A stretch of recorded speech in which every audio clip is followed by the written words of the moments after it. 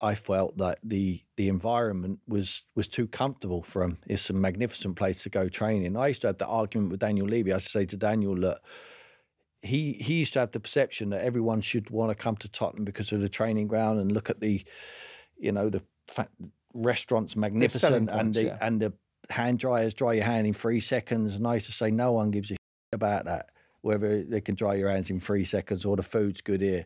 If you're a player, if you were me, he said, well, I might be different. But I said, if it was me, I said, I want to come and I'll say, can we win?